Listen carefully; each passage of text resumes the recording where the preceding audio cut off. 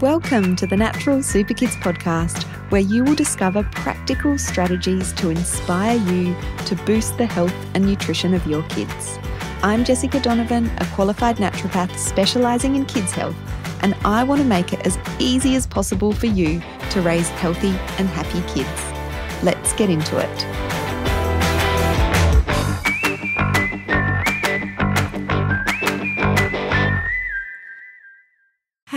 Hello. Welcome back to the Natural Super Kids podcast. Jessica Donovan here. And this episode is for you mamas who have young babies, who might not be sleeping or have some sleep challenges. So today I am joined by Fiona from Mama Matters. And Fiona is a social worker by trade and has worked in perinatal mental health and parenting for most of her career. And with that experience, she has developed a signature style of honest parenting support. So Fiona's approach is to empower parents to shift from the traditional sleep training culture and honour their babies as little individuals. And in this episode, Fiona shares some of the most common sleep issues that she supports parents with. She talks about how she's shaking up the mistruths when it comes to the mainstream sleep industry, and we all know there are so many of them. She shares her advice for parents who are currently in the trenches of broken sleep, and we talk a bit about the circle of security approach when it comes to parenting and sleep as well. It's a great conversation, and I know those of you who are in the trenches, of broken sleep with little babies are going to appreciate Fiona's really common sense and down-to-earth approach to both sleep and parenting. So here's Fiona. Welcome to the podcast, Fiona. So happy to have you here. Thank you, Jess. It's lovely to be here. So can you start by telling us a little bit about yourself and what you offer over at Mama Matters? Sure. So I am a social worker by trade. I spent the majority of my career working with mums and babies in a hospital setting and then in the early intervention parenting setting in the community.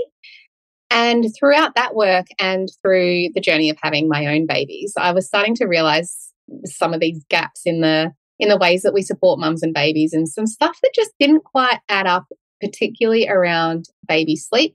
Started doing my own research. I ended up doing a baby-led sleep certification on my maternity leave with my daughter. And from there, I started Mama Matters on the side and then went into it full-time last year. So I provide early parenting and sleep support for parents who are wanting to parent responsibly, who want some evidence-based information and a little bit of support in anything to do with their parenting, really. So it's mainly around sleep, but I also focus a lot on reflective parenting and responsive parenting. Beautiful. So needed, this parenting gig. None of us really know what we're doing, do we? I know, we were just talking about that, weren't we?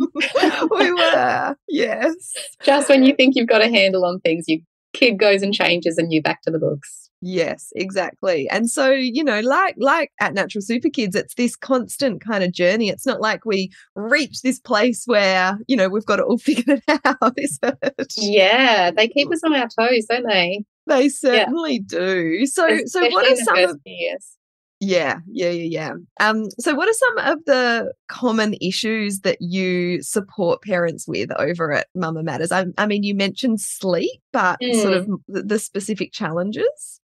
Yeah, so sleep is the big one, but it's half the time it's not actually about sleep challenges. It's more about challenges around sleep, if that makes sense, like anxiety around sleep, looking to feel confident and reassured around sleep, just feeling overwhelmed and confused with all of the conflicting advice out there. Because, God, if you Google like when your baby will sleep through the night, you will be hit with all of these different people telling you different things about when your baby should sleep through the night, what's going wrong if your baby isn't sleeping through the night. You'll suddenly go into this Google rabbit hole. You go into a shame spiral. What am I doing wrong? What's my baby doing wrong? Where have I gone so wrong? And so that's where I come in a lot of the time in helping people to relax around sleep, like knowing that they're not doing a disservice to their baby by not teaching them to sleep independently a certain way that the books tell them that they have to. A lot of it is about kind of dissecting or pulling apart the perfect mum myth and working around, like, where does that come from? Why do you feel like you need to have your baby sleeping that way? Or what comes up for you when your baby doesn't sleep? So that's what I'm talking about as well when I'm saying that I do sleep, but it's so much more than sleep. And a lot of it is about parenting reflectively and pushing back against some of this mainstream advice that makes us feel like shit, and tuning into how we want to parent, because we get to choose how we want to parent. And I think as long as it's safe and it's respectful and it feels right, it's a Pinky McKay quote, is it safe, is it respectful, does it feel right, then we get to do what we want in parenting and around sleep. So giving people permission to do things their way can feel really liberating. Yes, I love that, because there's so much information that's just unrealistic, isn't there? So much. And most of it's just made up. Yeah. Like, people can make up a lot of stuff online. And it leads to us feeling like failures as parents if our babies aren't sleeping through the night, as one kind of prime example, by a certain age. So I love that you're talking about this. So one of the things that you're passionate about, and I think we've already sort of alluded to this, is shaking up the mistruths when it comes to the mainstream sleep industry. So could you share with us the most common advice that you see in the mainstream, or the most common information that you see, and why you believe that this does need to be sort of shaken up? So most of our sleep advice that we get is from this behavioral paradigm, the behavioral wave of psychology that happened a while ago, but still just hangs around, particularly around sleep. So if you don't like a behavior, you ignore it, or you think about negative, positive consequences, or it's about seeing a behavior you don't like and squishing it through a behavioral lens. But it doesn't really take into account attachment theory or developmental psychology. So it doesn't see baby sleep as a relationship between a parent and a baby, or a parent and a child. It sees sleep as the problem, and sleep is in a vortex, and we'll fix that sleep problem. And so what happens is we think we have a problem. We think our baby's catnapping. We have to look that up and we have to fix it. So we look up our baby's catnapping. And somewhere along the way, somebody decided that a short nap was a problem. So then you research it, and it tells you you must teach your baby to link sleep cycles. So then you go on this journey of trying to get your baby to link sleep cycles. It's just like, I feel like people who are not in our Western culture would listen to this and they're like, what are they, like, why are they so focused on this stuff? But then it sets you up for failure, because it's really hard to reach these like ideal goals of how your baby should sleep, where they should sleep, how long they should sleep, how they fall asleep, all of these things. So it's setting you up for failure, that I am falling short, I'm not doing a good enough job, I'm not cut out for this, all because your baby took a short nap, which is probably just what they needed to get on with their day. So it's all of this advice that feels minimal when you look at it on its own, but when you are completely surrounded by it, you are overwhelmed by it, all of it conflicts with each other. It just doesn't have to feel so hard. It really doesn't have to be so complicated and so hard. And I want to bring people back to their values and back to their instinct, and respond to their babies, and experiment. You read a cue, you try to respond in a certain way and see how that lands. And that's how you get your confidence in your parenting. Does that make sense? I feel like I went on Yes, tangent. it But definitely does. And it's like, because we've got so much information at our fingertips, right? Which can be positive in one way, but it can lead us down all these rabbit holes of made up information that's just put out on the internet. And it takes us away from tuning into what feels right for us, our own intuition, doesn't it? So that's yes, kind of, and tuning into your child in front of you as well. Like if you're reading a book that says your baby should be sleeping for 12 hours overnight and 2 2-hour naps a day, but your baby genuinely only needs 10 hours of sleep in a 24-hour period, like, are you going to just spend the rest of your days just patting and shushing in a darkened room trying to get this baby who is telling you quite clearly, I am not tired, I don't need to sleep? But then all of that advice will say, well, they're hard to put down because they must be overtired. You must be missing their wake windows. You must be missing that sweet spot. So just like, it's so, I mean, I've been there. I can see how easily you can go down that rabbit hole. And I wonder, like, you were there a little bit further ago. I wonder yes. how much has changed even since then. You've got a 12-year-old and a 14-year-old. That's, yeah, I wonder if it's even more intense now with, I guess, Instagram and more information at our fingertips. Well, that's right. I mean, I think, I only started my Facebook account. I mean, I didn't have a Facebook account when my son was born 14 and a bit years ago. So yeah, we didn't have as much information at our fingertips, but I do remember, reading the books. He wasn't a great sleeper. I was exhausted and, trying all of these things that didn't really work well for us before settling on, hang on a minute, let me just do this how I feel is right. And it was a long time ago. So, the memory isn't all that clear, but I do remember things changing for the good when I just kind of went with what I felt was right. Like it causes so much more stress, doesn't it, for us if we're trying to follow a certain way of doing things that clearly isn't working. Yeah, absolutely. It isn't working for us and it doesn't suit our individual, unique little human that we have in front of us too. And that's the fun of like being in relationship with someone, is getting to know them and finding what works, your own dance of attachment, what works for you guys as a family together as well. So true. So we're missing, like if we're so caught up in getting the right information and doing everything right by the book or the blog or the podcast that we might be listening to, then we're missing out on that connection and that parts of that relationship. Aren't we? Yeah. Agree. Yeah. And so you talk about the circle of security quite a bit. So can you share more with our listeners about what the circle of security is and how this approach can support both parents and children? Yeah. So Circle of Security is a parenting program. It's not my parenting program. It's an internationally renowned one. It is a group program that helps to provide us with a framework to make sense of our child's attachment needs. So through the Circle of Security, it's, if you can envision a literal circle, or it's an oval on its side, and to the left of that oval is the hands, and you as the parent or the caregiver are the hands on the circle. Your job is to be bigger, stronger, wiser and kind, and to follow your child's lead whenever possible and whenever necessary, take charge.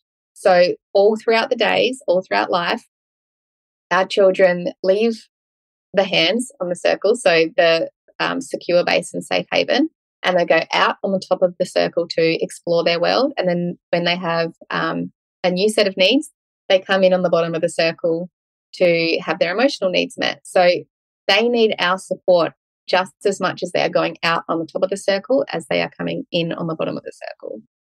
So the Circle of Security helps us to recognize where our kids are in the circle at that time.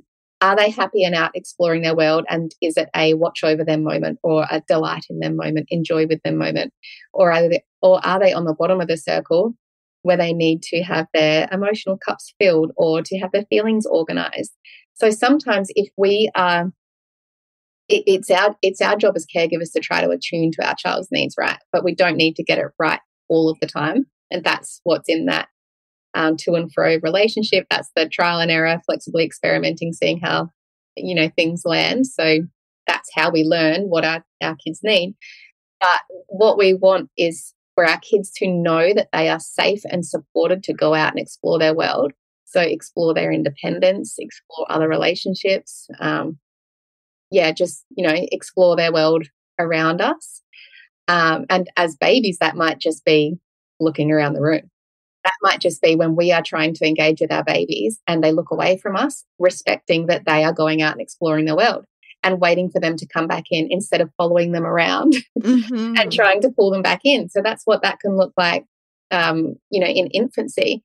And then as toddlers, you literally see them come, sit on your lap, get their emotional cup filled, and then they go out around the circle, go and explore some toys, go and play with whatever, and then they come back in and have their emotional cup filled, or maybe they need their feelings organized. So it just gives this really beautiful visual framework and a shared language to use around working out where our kids are at and what their emotional or attachment needs are, instead of just seeing the behavioral stuff on the outside.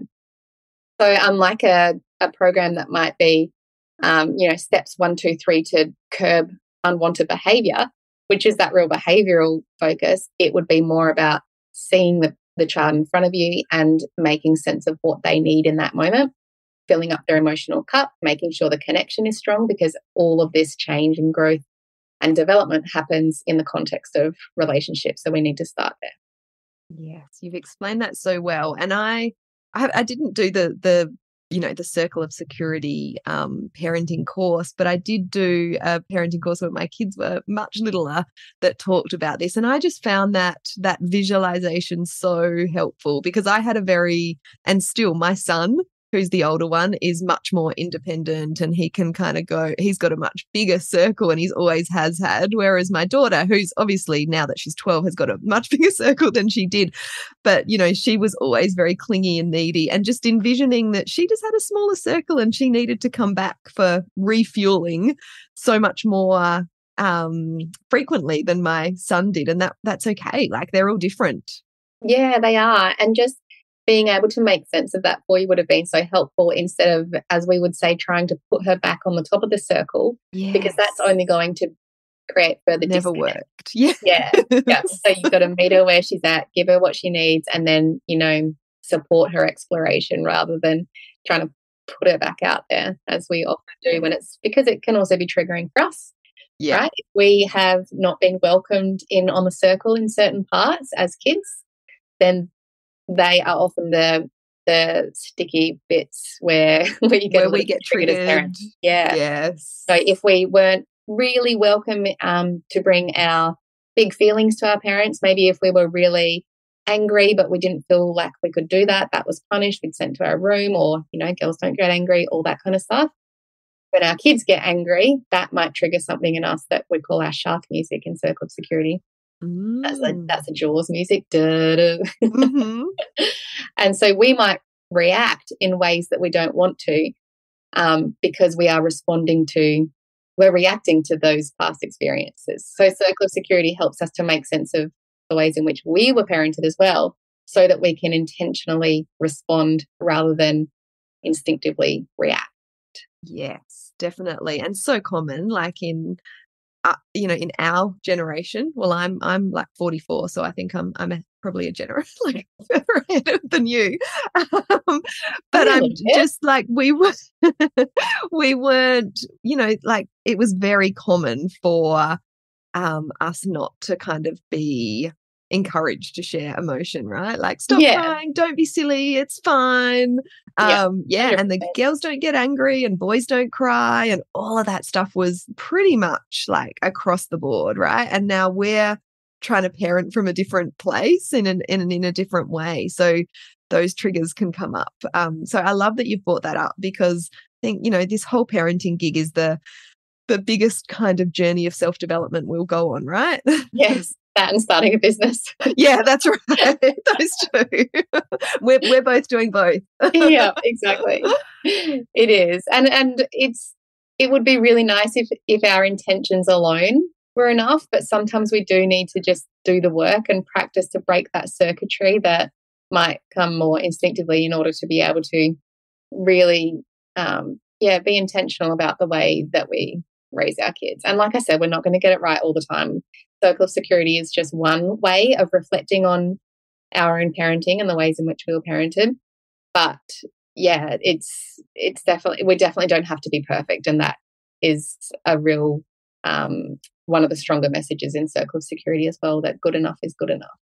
Yes, I love that. And it's even very relevant now for me. Like on the weekend, my 14-year-old had a rare day of being home. It was awful weather. My daughter was out and he said, "Do you want to watch a movie with me, Mum?" And like, so that's him coming in to, It's you a know, like, connection, yeah. yeah, I was like, like, you know, I wasn't really keen on the movie he chose, but I sat there for 2.5 hours watching a sci-fi movie with Oh, him. 2.5 hours too. That's brutal. It actually, I enjoyed it more than I thought I would, but it's that, you know, I think because he's nearly 15, so I'm seeing the separation, and this is kind of very different from the topic of this podcast. But you know, it's like I've got to make the most of these moments, but they still come back for that connection, even as they get so much older. Yeah, and so do we. We might call our parents on the phone Yes. when something exciting happens, or it's, you know, we have the circle of security with our partners as well. It just looks a little bit different, but that's a part of a secure attachment, is having that secure base. So that can look, you know, that can transfer to relationships and our own parents as well. Yeah, definitely. Such a good point. Yeah. So, do you have any advice for parents out there that are, you know, in the trenches of broken sleep and, you know, all of the fatigue and irritability and so much more than that can bring? Like, what advice would you give to those parents? I'm reluctant to give too much advice because there's too much out there, but my advice would be, don't listen to everything you hear and don't believe everything you read. And sometimes we need to be able to protect our space, especially online, to stop following all of the sleep accounts, stop following all of the health accounts. Like, pick a few who you trust and know and like, and stick to that. And so, and just tune into yourself a little bit. I'm not going to say trust your intuition or follow your instincts, because that can feel pretty like, what does that even mean? Yes. But just like, why don't you just give it a go? Why don't you just, you know, experiment and use a bit of trial and error and just see what happens, as opposed to looking to the books for every little thing that comes up. Because sleep, it really doesn't have to feel this hard. It doesn't have to be this complicated. Someone just along the way has made it like that. And we've stuck with it.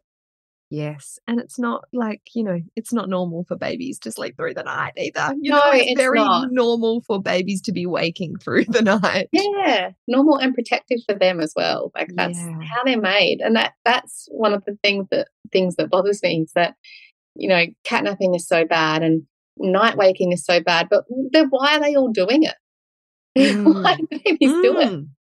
Yeah. They're not all broken. No, that's so true. Yeah. Yes. I mean, we are parenting in a society that doesn't support families as much as it should, doesn't honour the time it takes to raise a baby, or the like how many people it takes to raise a baby. We're not part of the village anymore. So there is a certain compromise that has to happen along the way in order to be able to support everyone in the family. But yeah. Definitely. So, can you tell our listeners where they can find out more about you and, you know, how you can help, or how you work with people? Yeah, sure. So my I hang out on Instagram probably mostly at mamamatters.au, MAMA matters.au. And I can help anybody with one-to-one sleep support, or I run circle of security groups regularly online. And I have a bunch of like little workshops and mini courses too on things like rupture and repair and night weaning and starting childcare and napsiety, which is the big one, that when people feel a bit stressed about sleep, that's a good place to start. So, and I've got some sleep guides coming out over the next couple of weeks too. So awesome. You've got lots happening, and all of that information, I'm imagining, is on your website. So yes, mamamatters.com.au. Beautiful. And we'll make sure that we link to Fiona's website and your Instagram. I certainly see your face pop up on Instagram fairly regularly.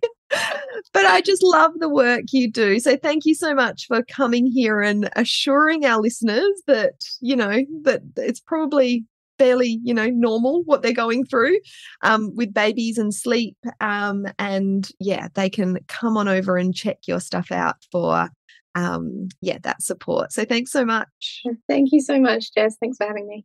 Bye, Fiona.